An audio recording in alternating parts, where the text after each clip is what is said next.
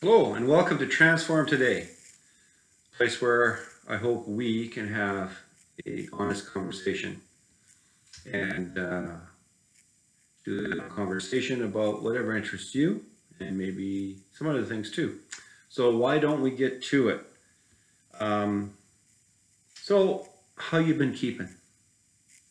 How are things going with you these days?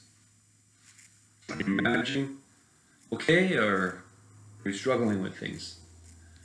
Well, we'll get to that uh, question because those are the questions I've had to face myself over the last little while, and I do want to share a few things about that.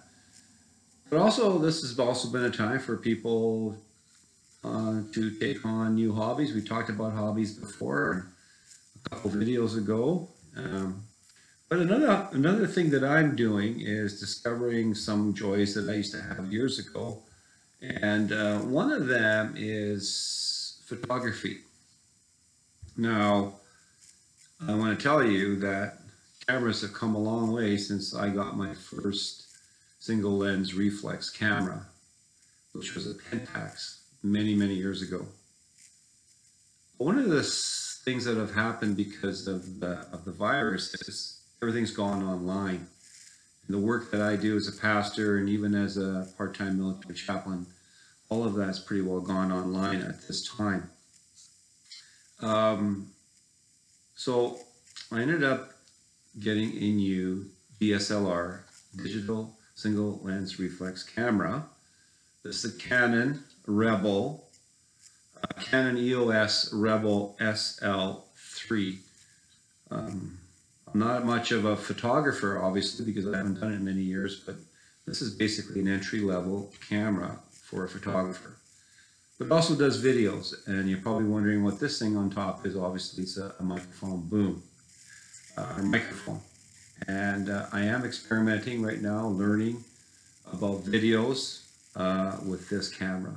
Got a tripod, got a remote control, you name it. I put it all together. And now I'm just experimenting or actually learning how to do a video, how to use the Bluetooth, how to use the Wi-Fi connection, how to sync that with my computer here, my laptop that I'm doing this video on right now. So I've got some other, like I said, accessories, a tripod, I've got some external lighting equipment. It's really basic stuff that I have that I've learned by going on YouTube and just watching some YouTube videos on photography, on video making, editing, you name it. So it's been a lot of stuff I've been learning. It's just kind of a new thing for me. It's keeping me focused and helping me to deal with what the questions I've asked you already, how you've been doing, how you've been handling things in this interesting time, to say the least, that we're living in. So this is a Canon EOS Rebel SL3 with a ceramic boom mic. So get to the subject that I want to share this morning really is about stress.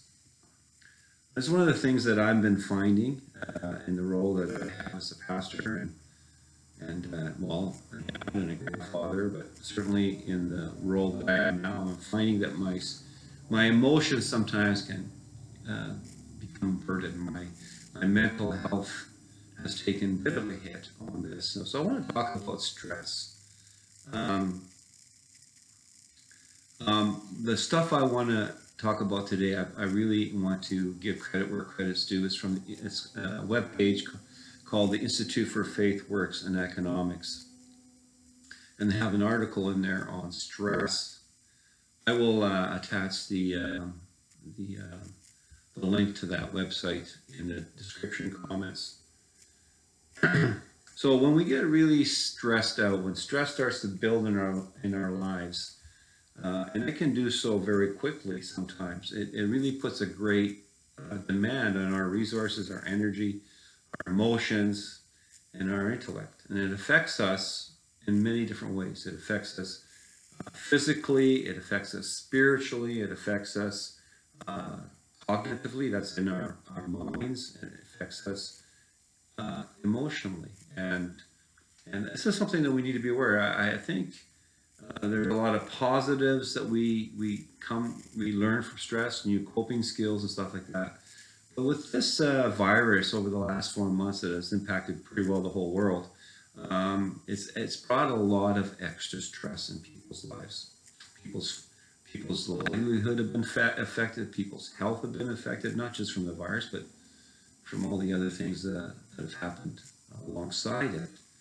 And so this is, I think, a good conversation to have here for a few minutes. I think we really need to be honest with ourselves. I was really busy for the first month or so, learning a lot of stuff. I'm still learning a lot of things about, like I said, videoing and editing and lighting and equipment and even just where we're going forward in ministry here. So we just sometimes need to stop, and take a good reflection uh, inward of our lives and the things that are causing stress in our lives. And because there could be a health issue, there could be a relationship issue, it could be finances, like I've already mentioned, it could be family, could be work issues, could be whatever it is uh, that can impact your stress and anxiety in your life. A trauma that you've recently experienced. But it does take a toll on the whole person. We live in a weird society and culture that sort of breaks the person down into bits. And that's not the way God created us. He created us as a whole person, a mind, a spirit, a body. We're not fragmented. We do that to ourselves, and the culture has a way of doing that too, by fragmenting our time and our space. So this particular website gives us five things that we can do to help us during the stressful times, or when our stress levels to manage our stress level. Put it that way. Now, for those of you who are listening to this are not from a Christian worldview, I totally understand that this might not be applicable to you. Not all of it, for sure. But I would just ask you to bear in mind that even if you're not from the Christian worldview, you are a spiritual person. We're all spiritual persons, and this might be helpful for you.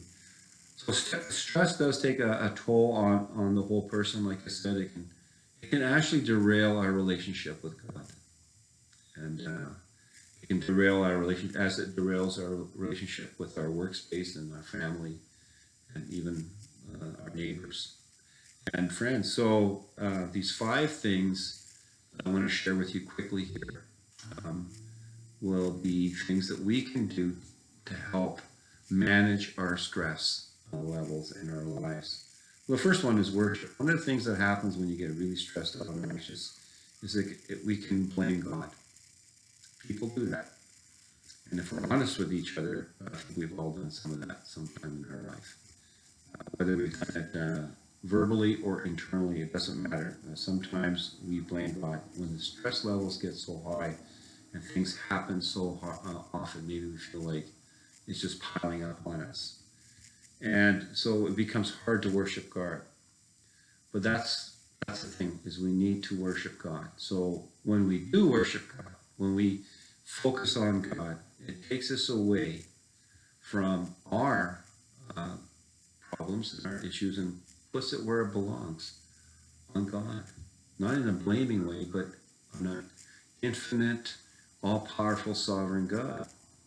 And if we don't have words, we can use the Bible, we can use the text itself to just be the words for us for how we feel. And I'll be sharing a little bit of that from one of the Psalms that I read a few days ago. Second thing we can do is we can pray. Now, obviously, it's a no-brainer, right? Well, it's easier said than done sometimes, especially when our stress levels are high. I've noticed myself over the last few weeks, as I've not been dealing with my stress properly or looking at it and examining myself on a continual basis, on a continual basis, I've noticed that I have a hard time praying sometimes, and I needed to address that, and I did that in the last few days. Prayer requires us to focus on God. And that's really what we need to do. We need to pray to God. We need to focus on God. And we don't have to be wordy. We don't have to do anything. You just have to pray. Should pray. I should say have to pray. We should pray. And it will help us handle our stress. Third point is ask for help.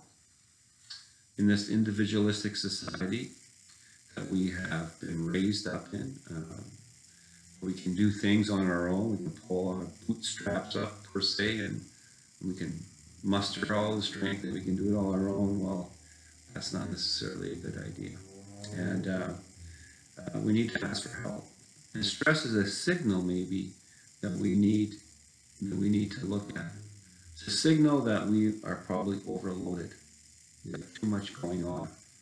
And for everybody, that might be different. We have too much to deal with. And it's really a reminder that we are finite. We're not infinite, and that we are fallible. That we are fallible people. And it's time maybe to reach out to family or friends or coworkers or whoever in your community that you can reach out to and share what's going on in your life. A trusted person. For those who are going through an acute physical, emotional, or whatever stress from any trauma, it's really important that you seek help immediately. You don't let that be the norm for you. You need to seek help immediately.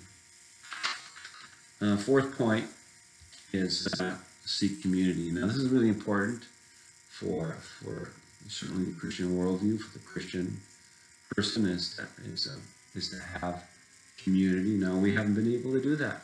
We haven't been able to meet weekly. Now that's starting to soften a little bit here in Alberta, and people are meeting and in places. It's just going to look different. It's going to be different. It's going to be a little awkward maybe. It's not what we're used to. Things are going to be put into place there that are, for our safety and for the health of the community. And those are totally understandable, and it's not a bad thing. But to seek community. One of the things that happens when we get stressed out too much is we become isolated. We become inward focused, and it's natural. It's just what happens sometimes. And the whole idea of what the Bible teaches us about the family of God is we're there to support each other, to encourage each other. And that's one of the areas that I've been struggling with as a pastor. Not to make any judgments on my church, because that's not the point here. The point is sometimes I feel like it's pretty lonely. I didn't realize that I am an introvert for the most part, but I didn't realize that I was a social introvert, if that makes sense. Maybe another pastor would understand what I'm talking about. Maybe you understand what I'm talking about. And I've been struggling with that part. This idea of doing videos, talking basically to myself.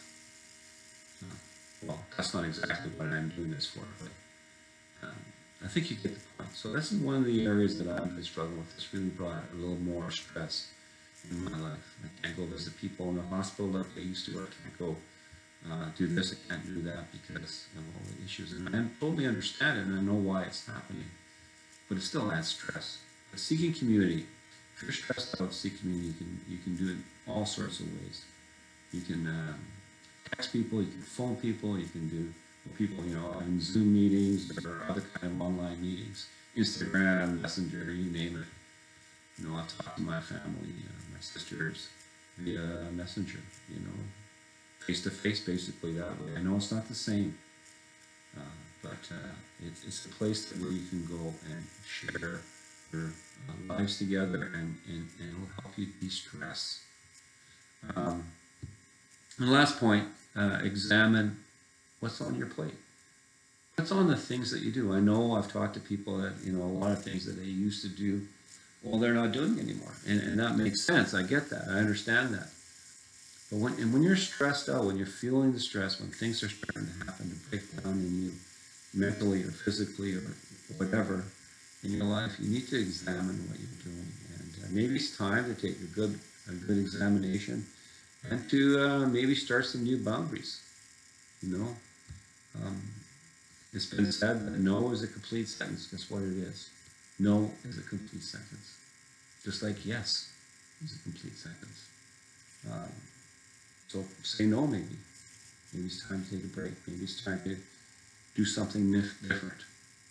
I don't know what your situation is. So there's those 5 points from Institute for Faith, Works, and Economics. Worship, pray, ask for help, seek community. Even in the midst of all that's going on now, we can have some sort of community, and examine your workload, your plate, whatever you're doing. So anyways, that's all I wanted to share with you today. Thank you for being here with me.